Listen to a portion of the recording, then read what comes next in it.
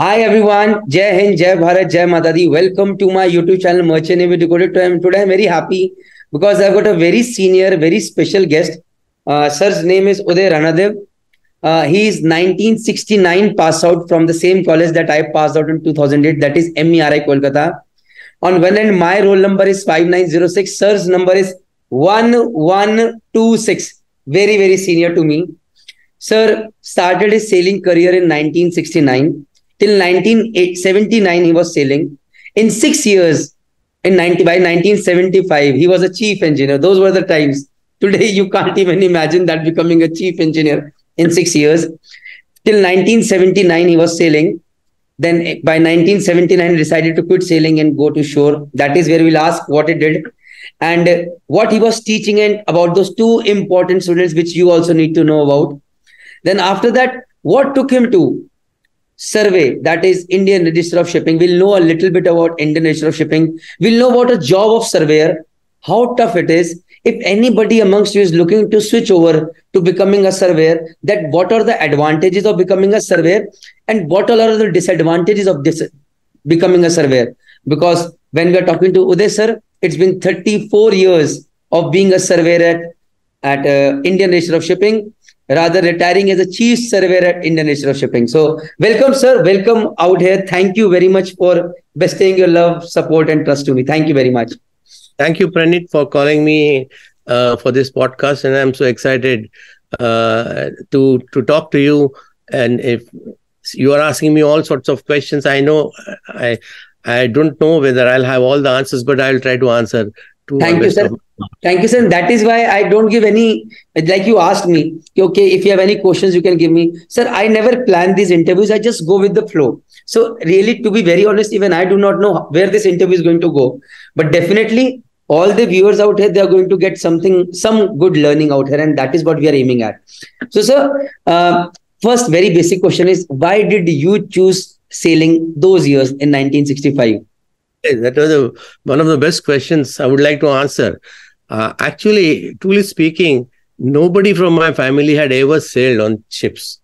As I said in my book, I said the closest to the ship which I had gone was when my elder cousin, who decided to go to, when he got his admission for his MS in US, that is Berkeley University, he decided to go by ship. And so that is the only time I went to see him off, to Ballard Pier, a big ship. And I was waving him, thinking that he's among the crowd. Later on, I came to know that he was actually sitting in the bar having a cold beer then. But we were from the shore, we were just waving, thinking that he's somewhere there. And that was the closest ship to the ship. But coming back to the reality, I was doing my BSc with the chemistry major. And one of my batchmate, who had already joined DMAT a year back, he came to see me and he said, why are you joining BSc? Why don't you join marine engineering? I said, what is marine engineering? So he explained to me everything about DMAT. I said, okay, I would certainly like to join. But he said, this year the admissions are gone. You can only apply next year. So I did apply next year. And those days, only 100 students were being taken. Maybe same state now. I don't know how many students are taken. But out of all India, they only took 100 students. So I could get into DMAT. And DMAT was good for me because the education was subsidized. And so we had no fee almost, except for the hostel fees and probably for mess we had to pay. So I joined and I liked it, the uniform and, the discipline, ragging. What kind of ragging used to happen? I call it training, sir. I don't call it ragging. But what kind of ragging used to happen during your times? Because at our times, there used to be slaps. But you were also getting slaps? Slaps? No. There was no physical ragging as such. But then you have seen kind of a ragging, which you have seen in that movie, Three Idiots, So, you on your underwear and kind of a stuff. So there used to be something like a very famous candle dance. So you had to take the candles in our backside, in our bums, and you used to dance without dropping them down. The burning candles. Okay, those were the times. But no physical ragging. Never. No. Hopping, push-ups, those used to be the punishment. That used to be the that used to be there. They used to come and ask us very funny questions, sort of a thing, take around here, there.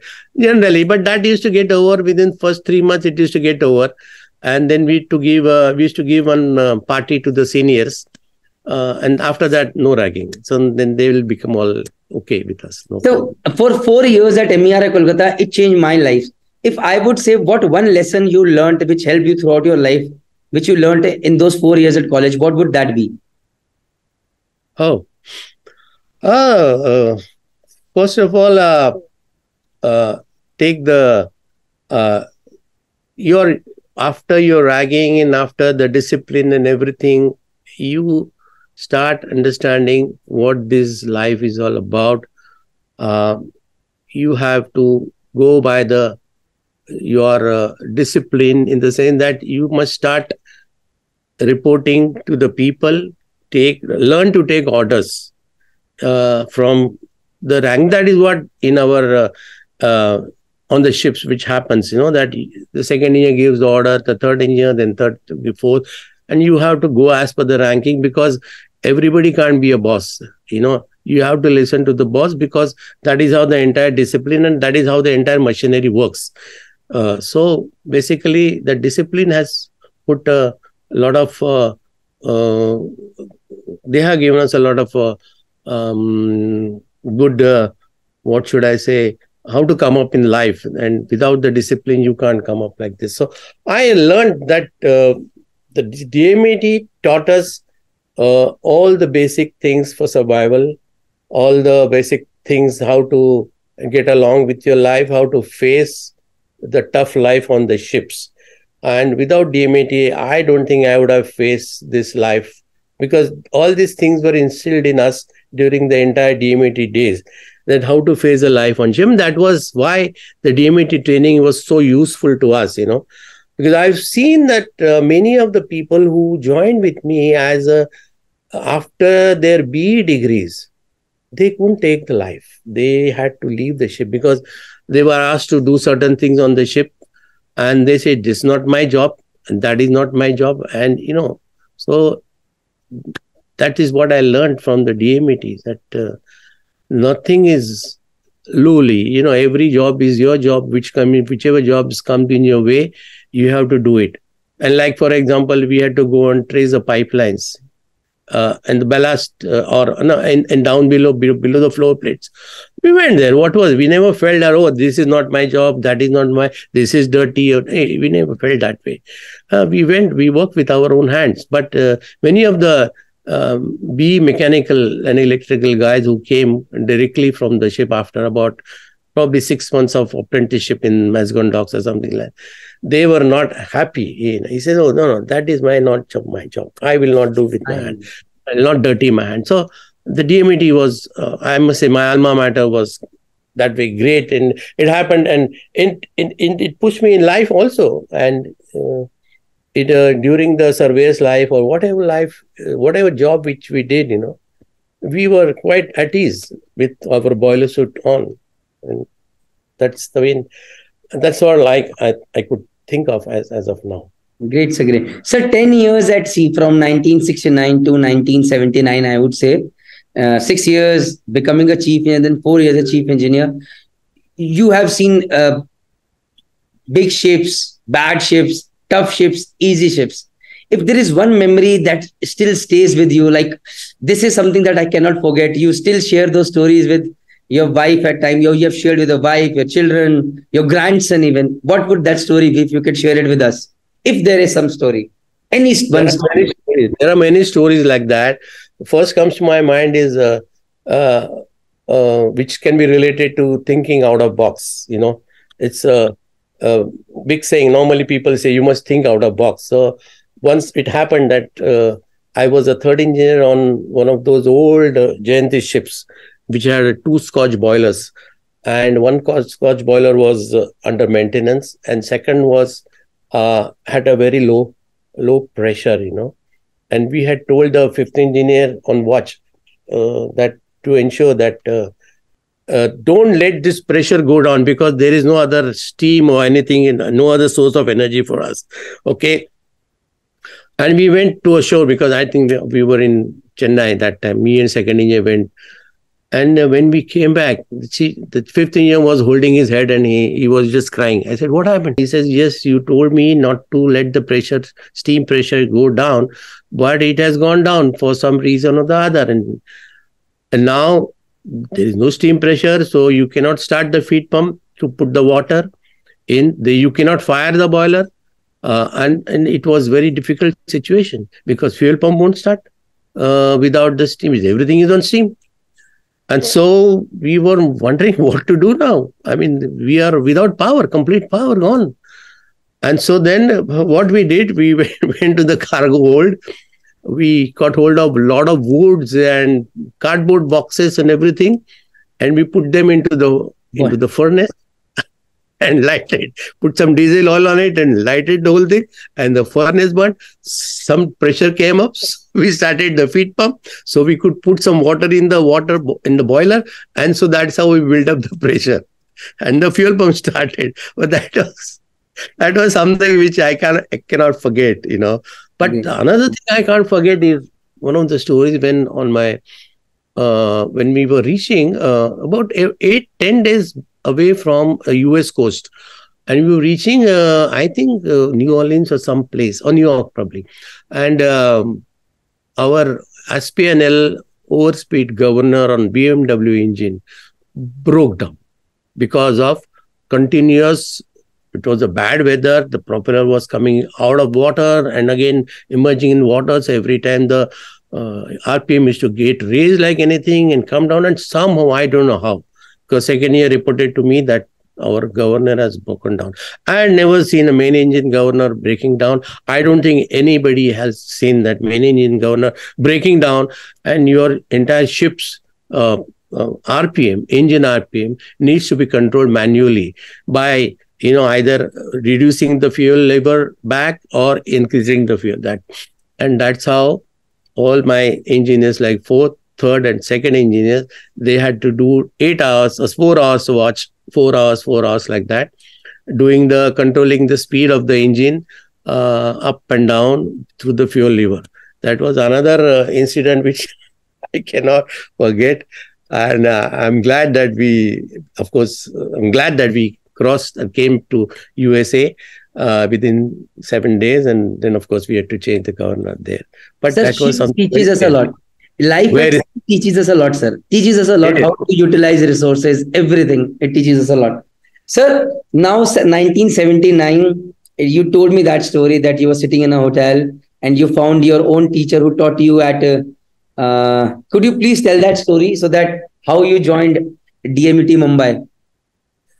Yeah, I mean, when my ship was in Mumbai port and out for a lunch at Sher Punjab, I found my guru, or my deputy director who was there, who later on became a director in Kolkata. His name was Mr. K. Kishore, and I salute him because he was one of the very, very respected teacher, you know. And so he met me. Then he asked me, what are you doing now? I said, my ship has come here, and, you know. So he said, what would you do? Are you going to look for a shore job? He said, yeah, sometime or the other, I will definitely look for a shore job. So he said, why don't you join DMET as a teacher? You know, we are short of teachers here. And since you are fresh from the sea, I think your engineering knowledge would be a good subject for you to teach.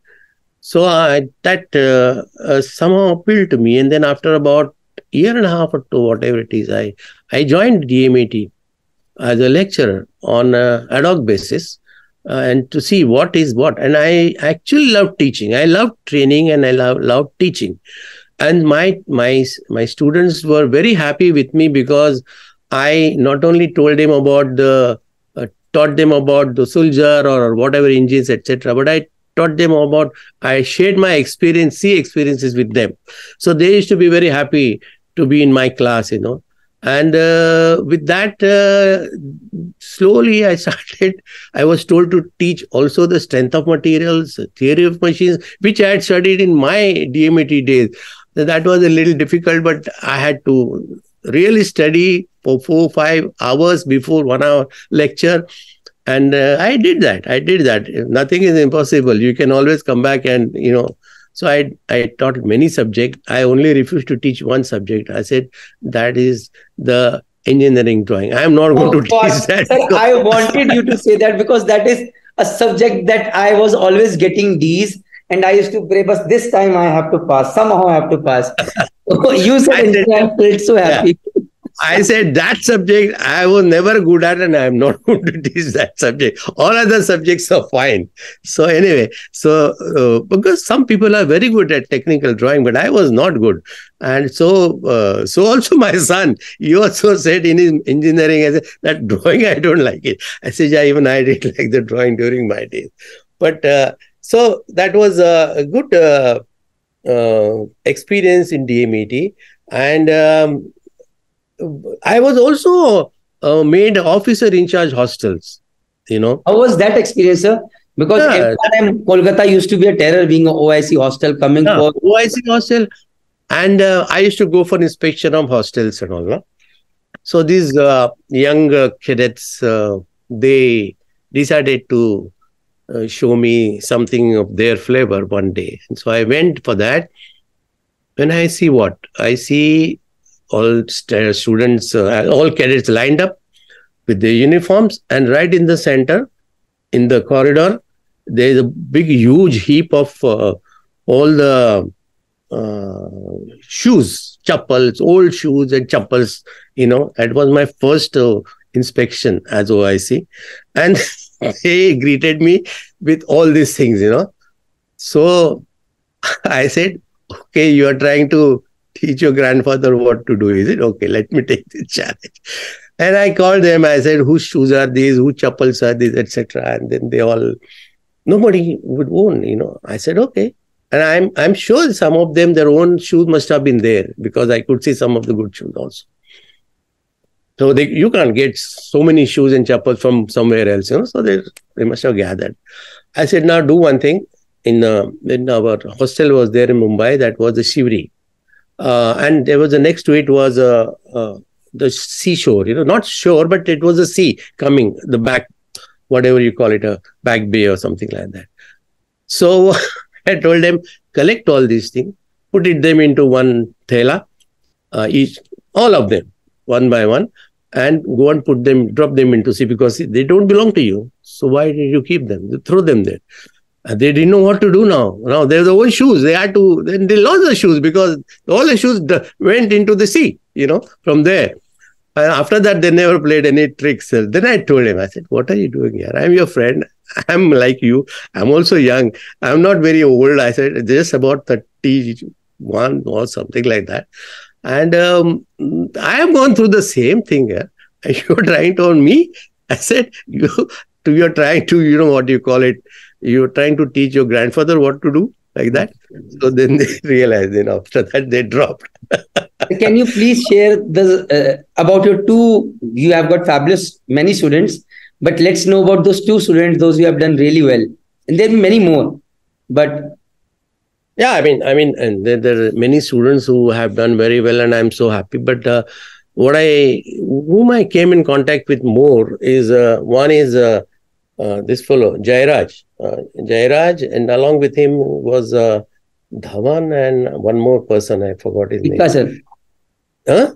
Tika? No, Tika was another one, but Jairaj batch, there was Jairaj, Dhawan and somebody. Jairaj started a big company that's called Ocean Sparkle. I believe now he has sold it company to Adani. Recently. They did a fabulous job for years, sir. Fabulous job for years. Yeah, he was fantastic. I mean, he was a very good businessman, I must say, and he did very well. So Jairaj was, I was in touch with him for quite some time. I think few years back, I met him also in Hyderabad when I had gone to see my cousin. So he had come there. So he has done well. And then another was Balaji Tika, who started his company called Executive Ship Management.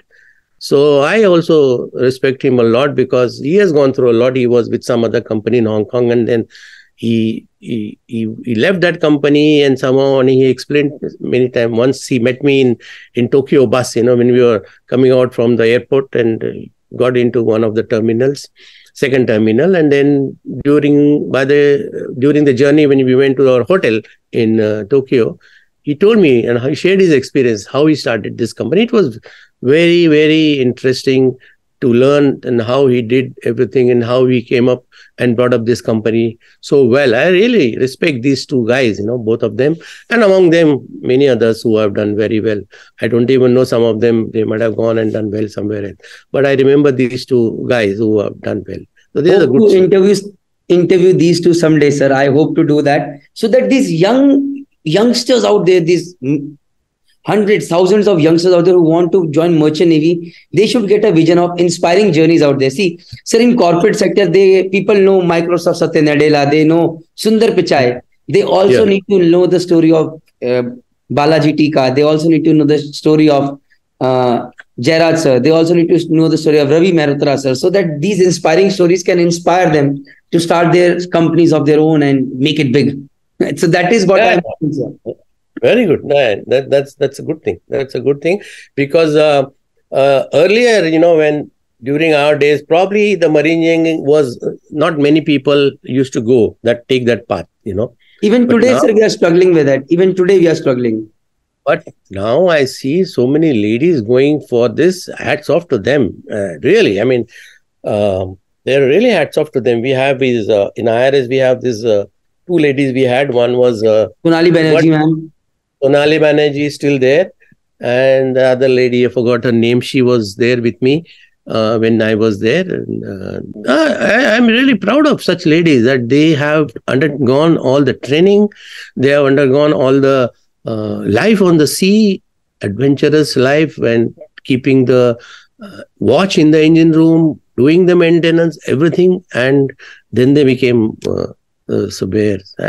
I actually was in Mumbai recently and I wanted to interview her as well, to know her journey and to put it in the video as well, but couldn't get it. But maybe next time that will happen. So, sir, now let's come to the most important point. Now, this is where the video actually starts. Rest all was introduction. So, for 34 years, I would say, you are working at Indian Register of Shipping. Those people who do not know, that is a classification society, if I am right, sir? Yes, sir. Now, sir, there are many youngsters out here, those who would love to ship to shore, because people need transition. We join for money, but when that money comes, then suddenly we feel, we need recognition, we need something, we need family time, and then these things come up, and suddenly we feel that sailing is not made for, which is not bad. And then they look for transition. That is what maybe you look for, maybe I look for. So becoming a surveyor can be a great option. So out here, I want to know what is a profile of a surveyor. You have been there for 34 years, starting as a surveyor, then becoming a chief surveyor. So I want to know, my first question is, sir, let us talk about what is the life of a surveyor. Let's know about that. Yes, the life of a surveyor, it depends upon how you take it. Let me tell you that. When I joined IRS, I was very happy. And I thought, having sailed on the ships for so many years, being a chief engineer, I knew a hell of a lot about maintenance and everything. And I knew all about all engines and, everything. But when I joined IRS, I came to know that I know nothing. Because there is such a huge knowledge in every classification society. I understood I know nothing about welding. I know nothing about real materials. I know nothing about, how to inspect, the turbine, in the sense that turbine means our gas turbine, what we had, turbochargers is what call it, and what to see. I was wondering, and I said, and people were talking about ASTM 106 grade B, and it says, hey, what is all this new language to me? I got quite a inferiority complex. I said, I think I am in the wrong place, looks like, But then my seniors told me that it happens to everybody. You don't worry. You take it easy. You will come to know everything. And so we had to put in a lot of efforts, because there are a lot of rules are there, which you have to go through it. They give you all materials, everything, different type of rules are there, even on materials, on surveying and everything. And then there are survey procedures. Those days, the survey procedures were not there. We had to develop in IRS. But at least their seniors were there, mentors were there, and they took good care of us, and we came up. And that is where the entire knowledge bank is there in IRS. I mean, in every classification society, there's such a lot of knowledge. And that knowledge is, key to any success. So you must have knowledge. So entire knowledge, including the statutory requirements. Because, for example, this ballast water management, where was it that time when I was actually representing, I was going with the Government of India delegation to IMO for the ballast water management when it was getting developed, the whole thing. And we went there, and it was quite an honor to sit there with all the countries' representatives sitting in IMO, like, it's part of the, and then asking questions and the discussions going on. And I've seen the US country and their fleet, at least 15, 20, 30 people would come there, and he's expert in this, he's expert in that. And it was a great experience to actually formulate the ballast water management. It came only in 2019. This must have happened sometime in 2000 something, 2004, 5, something, 6, something like that. And it came in 19. So I was part of that ballast water management convention, and the resolution, whatever it came into there. But that is what I'm saying, that there is such a knowledge in classification societies. So if somebody is interested in getting knowledge, what I've seen, that lots of people, they do join IRS, they get a lot of knowledge, at least part of a knowledge, not full, but a lot of knowledge. And then they take this as a step to go to another shipping company or some such thing, which has been happening there. But if you stay in IRS, what I've seen, and I stayed in IRS, I think it's a very good knowledge. That's what I thought, that IRS has given me so much of knowledge, and that was a decision which I made, which I'm always happy about. Never regretted. Never regretted. I think yes. Yeah, sir. Go ahead. No, sir, please go ahead. You were saying something, I stopped you. Yeah, I think, but of course, people, they want everything. You want higher pay also, you want knowledge also, you want good life also, you want comfortable life also. That is not going to happen anytime in your life, You will get either this or that. You have to make a trade-off between the whole thing. But IRS pay those days was definitely not good at all, compared to other. Over a period of time, I think the IRS pay has now come up quite a bit, because, those days people were comparing the salary on ships and salary of surveyor. They still do that, sir. They still do that. Yeah, you cannot compare that, So, but then when they started comparing with the superintendent engineer's salary with the shipping company, then there was a lot of difference between surveyor salary and superintendent engineer salary. But then what job the superintendent engineer had to do and what job as a surveyor, there were two different jobs probably, Superintendent engineer has to ensure that his ships are maintained well and they sail on time. And commercial 24/7 job, sir. Even at night, I can see my friends getting a call at 2 a.m., 4 a.m. Yeah. And they're afraid when the phone rings, ab kya ho gaya on ship, yaar, we do not know what has gone wrong. So definitely when you are compromising on your sleep, sacrificing your family life, your work-life balance is not there, definitely you're going to get paid more. So let's talk about that work-life balance right now. So how is that work-life balance maintained at IRS? Like, what is your normal duty in a normal day? Or if you are going to a ship for inspection, like, how does it go there? It's like this, in the when I was in IRS as a junior surveyor or surveyor, and when we used to do the ships, so we used to reach the Cuff Parade office by 8:30 or so. And previously, we have already been allotted the ships. that which ships and what type of survey is there on that particular ship. So normally each surveyor will do at least 2 ships in the morning, and sometimes another 1 or 2 ships in the afternoon after lunch. So for that we used to reach office. Now of course everything is online, but those days there were no computers like that. So we had to go to the office, pick up the complete ship's reports, or not report, I would say the survey status of the particular thing, which surveys are due, which items are due from machinery, etc., etc., etc.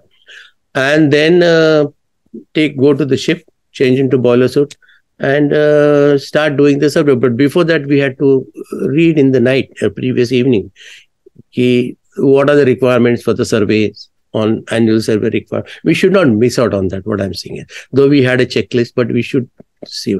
So some preparation was required in the previous night.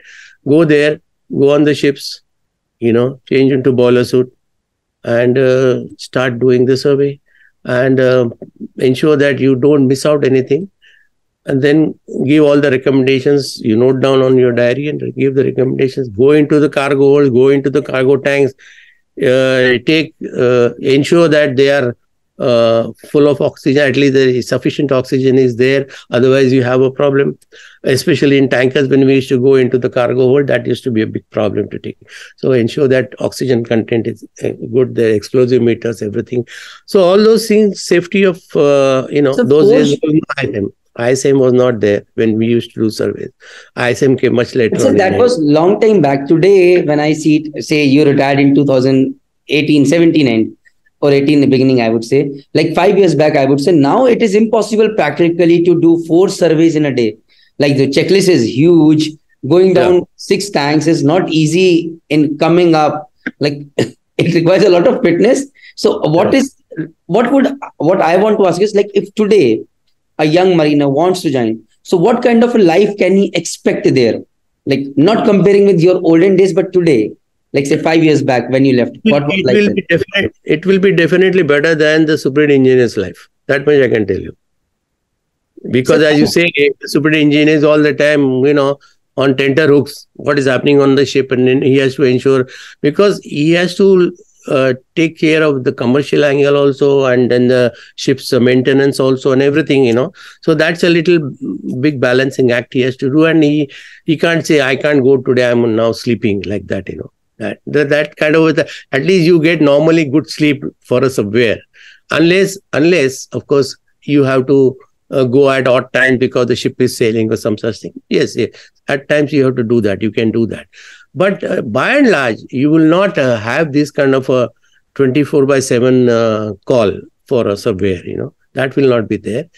He does have his family life, except, as I said, that those days, we were never sure that we'll get our Saturdays or Sundays, because invariably the ship would call on Saturdays and Sundays, and they would be in anchorage.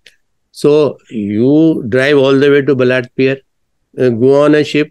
It could be just one matter, one issue, one survey item of setting of safety valve, of the auxiliary boiler. But then it takes whole day going up, down, this thing, So Saturday is gone.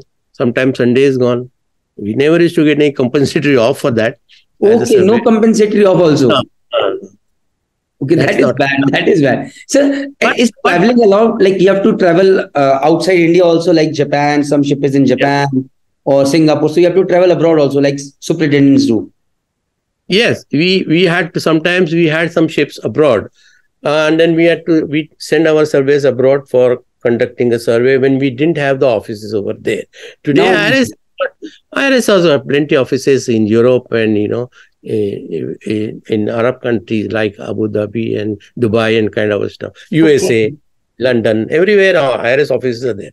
So now we don't have to send really surveys from Mumbai.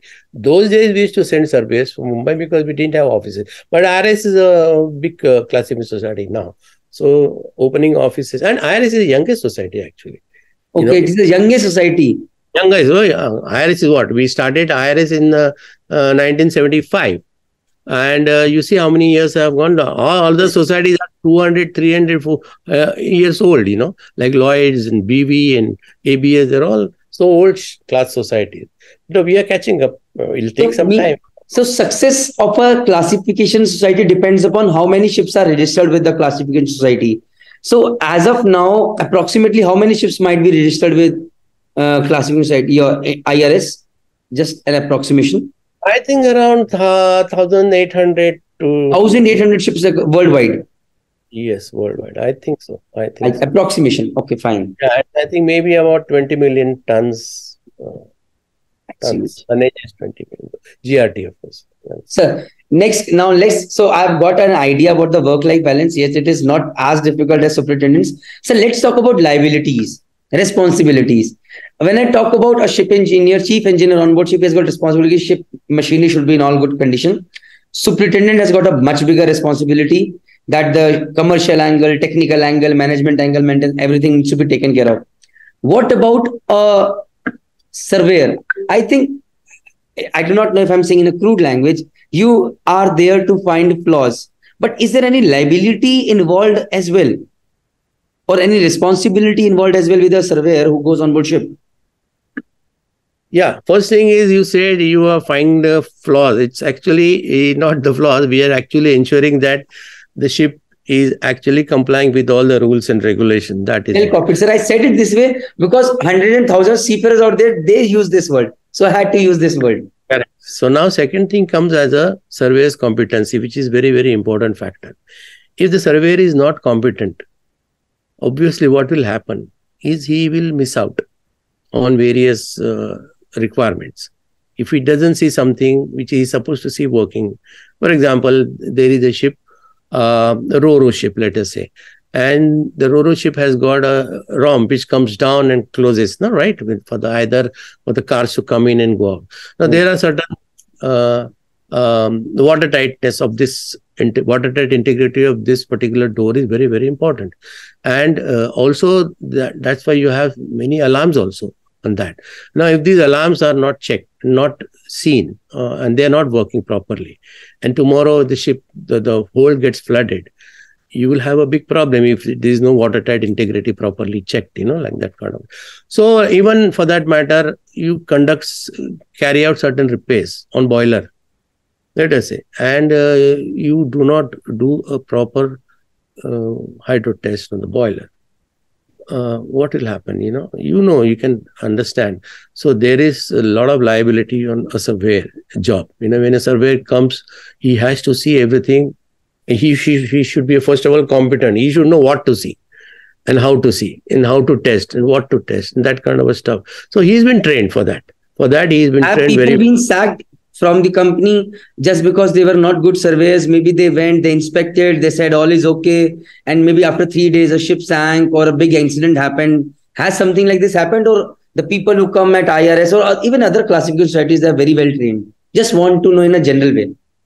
There have been certain incidences like all world over, like this. In IRS, we haven't had, luckily, such incident. But what happens is, there are, what you must have known, you must be seeing the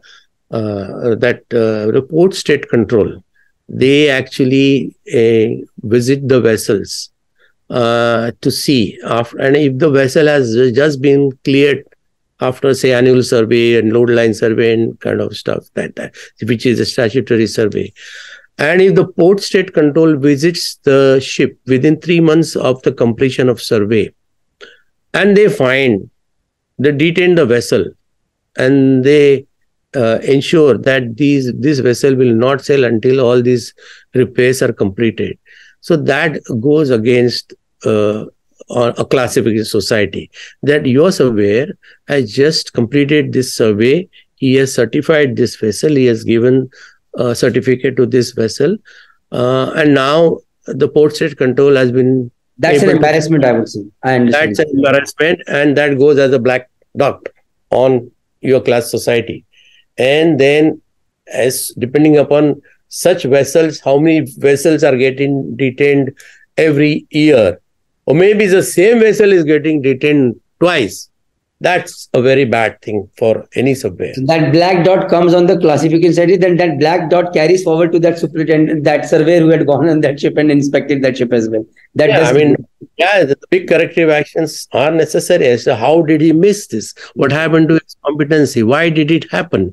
I mean, instead of blaming the surveyor, I'm saying you must find out how did it happen, and to prevent it from happening again, what needs to be done. So it should not happen again. So that is how, but if something happens like this and it is not found, because I'll tell you the difference between a product and a service, I would like to mention it here. The product, let's say take a TV or a fridge or anything. This product, something goes wrong, you can take it back and replace it, no problem. What about service? The surveyor has given a service. He has missed out on something. It cannot be taken back now. Now it is gone. The ship is gone from here. You cannot take back the service. You can give additional service, but you cannot take back that service which has been provided. So that's why you have to be absolutely right all the time before you actually certify a ship, that you have seen everything, you have checked everything, everything is ordered. After that, something really goes wrong with the, because of what you say, God's mercy, whatever it is, that you can't do. But wear and tear repairs, at least, they should not come in between. Sir, I take this as a learning lesson from this video. You told me something very good about a product company as well as service industry. Thank you very much. So, sir, now let's come to one of the most important part, that is money. Not knowing, I don't want to know the exact figures that people can find out later. But what I want to know, I know very well that if you are a IRS surveyor, say in Mumbai, definitely you will have to live in Mumbai. Mumbai living is not easy. Even staying at rent is not easy. So the money is huge that is required.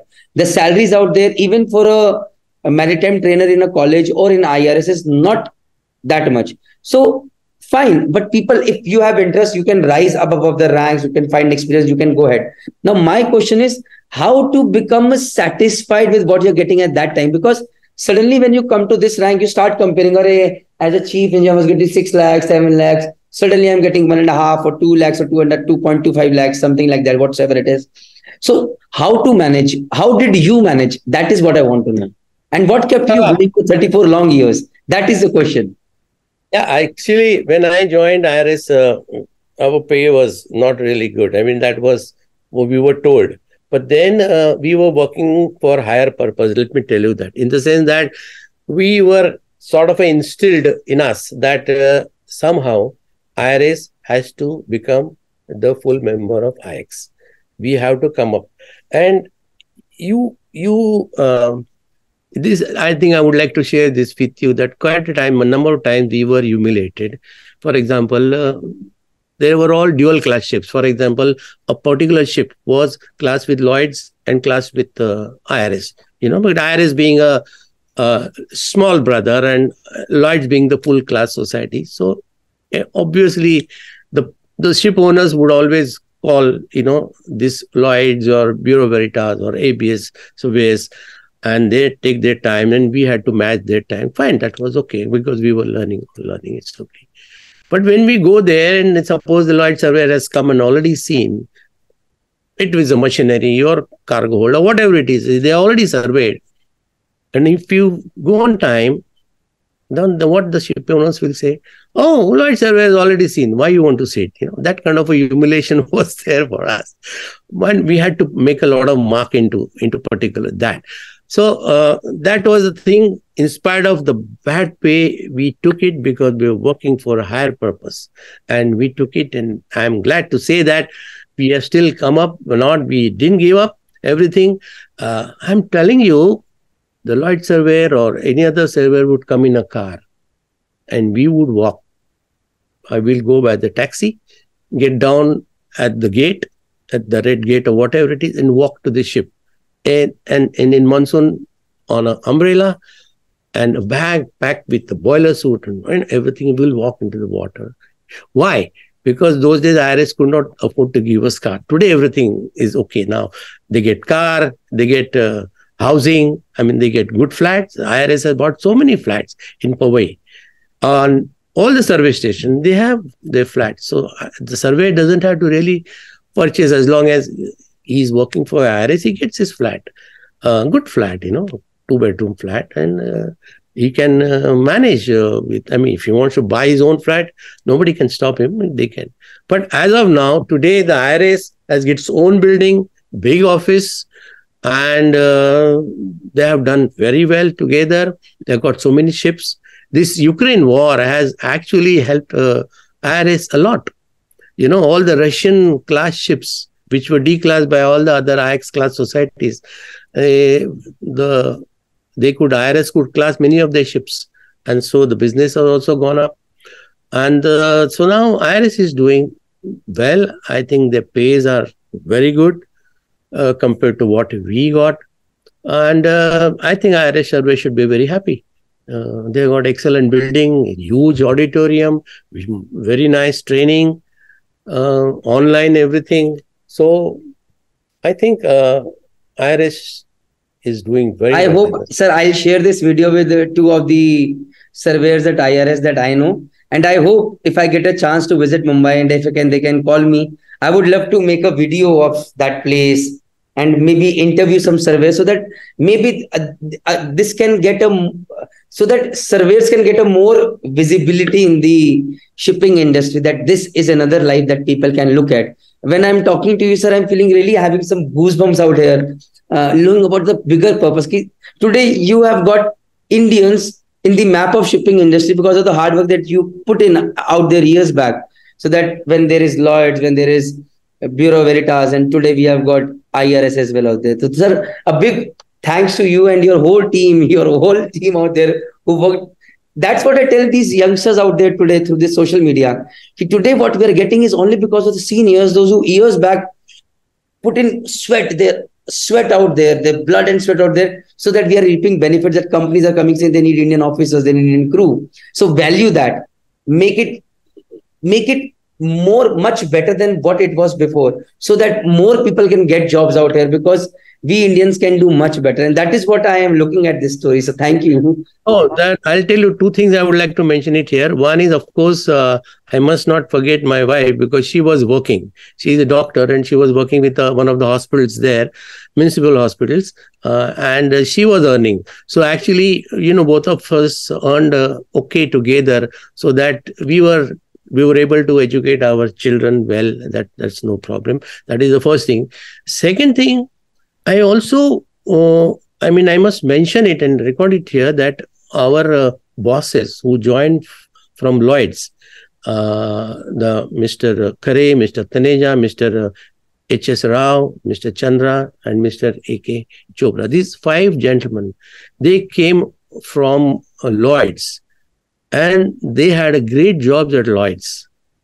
But they gave up their big, nice jobs to start IRS, and they had all the benefits. They could have retired with very nice pension, but somehow something was burning that we must start our own National Ship Classification Society. We must say that. And you must have heard about Captain Anand, who is still going strong, 102-year-old. And he is the one who actually took up this idea of starting a National Ship Classification Society of Indian Register of Shipping. He fought for it, and with all his efforts, he was able to get all these 5 people, and they actually brought up IRS. That those days, their pay was also less compared to what they were getting at. So they also sacrificed their careers for starting of IRS. And so when they instilled all this thing in us, we were also moved and said, nothing doing, we will ensure that IRS survives, then sustains and grows. And that is what we did. Then the IRS sustained, and today I can see only IRS growing. But those days, all those people, for today's people who are working for IRS, I always would request them to remember what their senior who started IRS did and how they actually brought up the IRS today, which fruits which you are actually having. Never forget those people. Sir, please, if possible, do share even one member's contact number. I'll try to convince Even if I have to go to Mumbai, I'll make a video with them. I'll share their story so that not just the IRS people, the youngsters coming, these people need to know the stories, not the IRS, not just the IRS, but the whole maritime industry need to know how a vision can transform lives of thousands and hundreds of thousands of people out there. So I'll send it to you. I'll send it to you. We'll have a chat on this, and definitely, sir. With this, last question, and we'll end this session. And I'm really, sir, I never imagined that this is going to turn out to be such a good learning lesson for me as well. That is, I want to know about those 2 books that you have written. I want to know why you wrote those books and what is it all about. If you could show them, I would love to know that. I would love to see them as well. The first book, can you see? The Life Yes, Life Well Cruised by Uday Ranadive. Yes, this is the book which actually I have compiled all my experiences. And why I wrote this book is because 2-3 things. One is whenever I used to meet my relatives, friends, and others, non-seafarers basically, they used to ask me about the life at sea. What is the life at sea? And I used to talk to them, and they used to ask me more questions. I used to share all my experiences with my wife. And she actually suggested to me that, why don't you pen down all your memories? So I said, okay, instead of writing separately, she said, why don't you write in a book format? And then COVID came, and then COVID, we had nothing to do. So then I decided, let us write, at least make use of this time, as you can't go out anywhere. So then that is how I wrote the book, basically for the non-seafarers, so that they understand the life of the seafarer and what is the importance of a seafarer. Because what is the ships are going, bringing cargo, but how much cargo? Almost 85-90% of the cargo has been moved by the ships today. And under what conditions? And now what conditions the seafarers work? All that thing I wanted to bring out to the non-seafarers, to the people who do not know anything about the marine engineers, as well as sailing on the ships like that. So that was the main purpose of writing this book.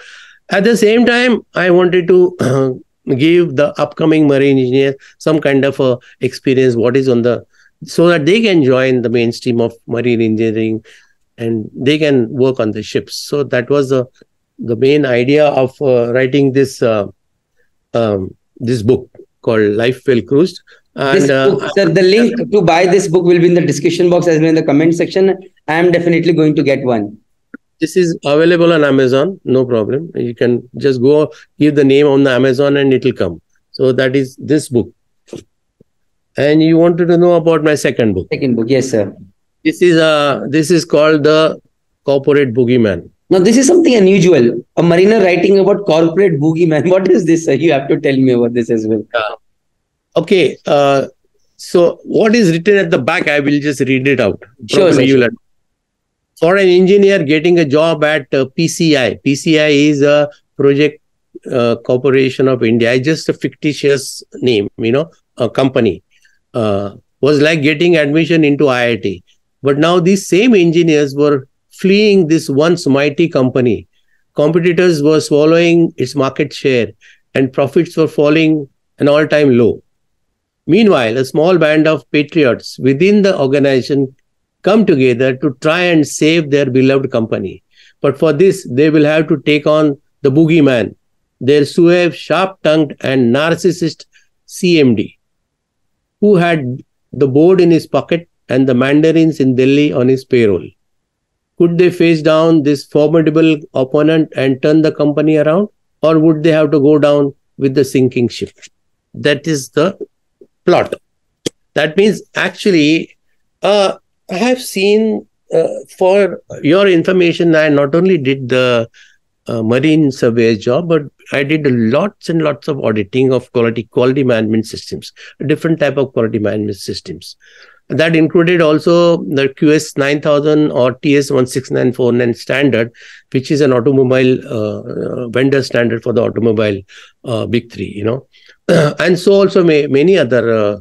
So during all these big companies which I visited, I don't want to name them, but really big companies in India, big industrialists.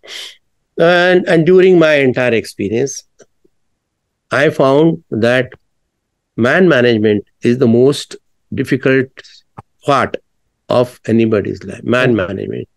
It is not how the people are totally different people. And when you see the resignations coming, they are coming from it's not for the money part. Basically, somebody, he's not happy. Why he's not happy? If you start analyzing, there are so many causes will come out. It happened with IRS also, and it happened with so many other organizations also, and it keeps on happening on various organizations as to people leave for what reasons.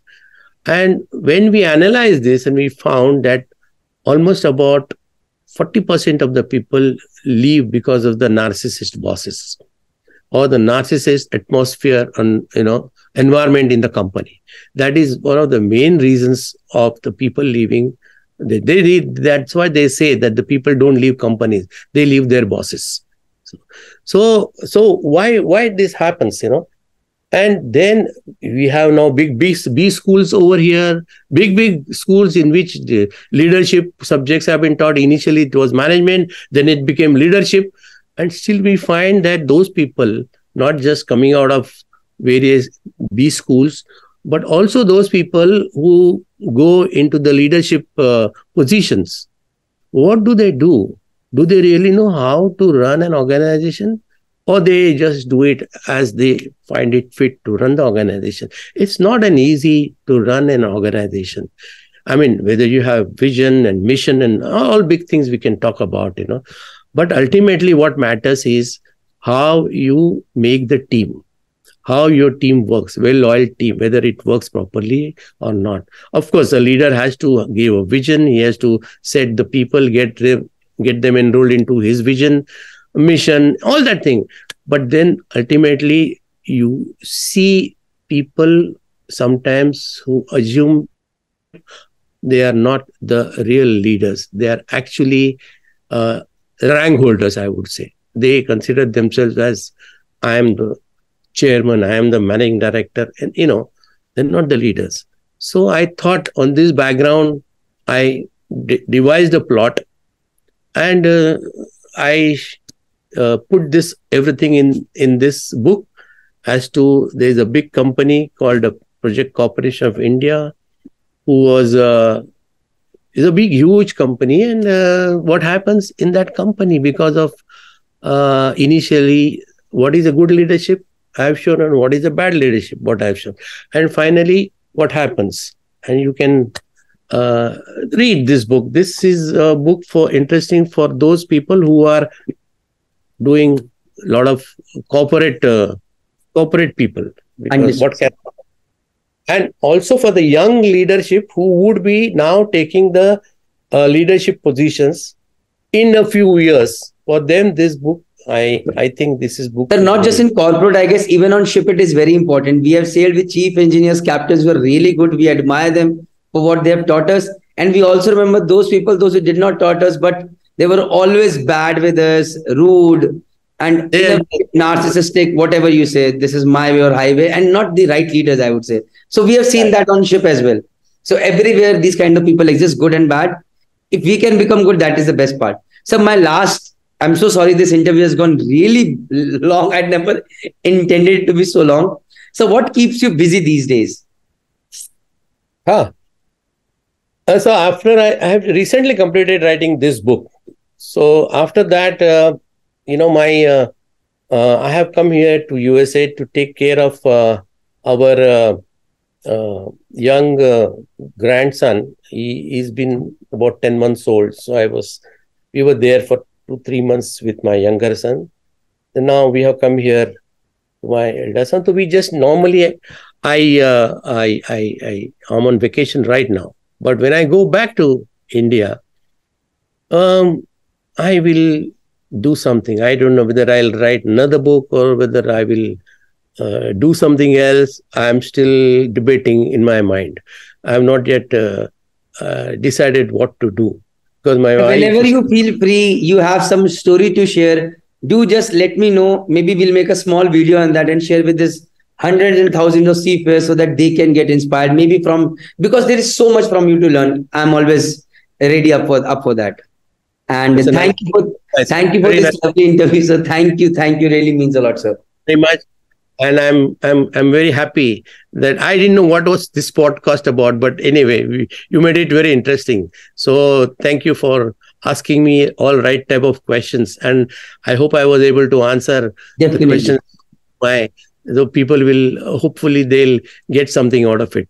Definitely, sir. Definitely. When I got so much, I can understand many others will get, and I hope they ask for many such more interviews. With this, sir, thank you very much.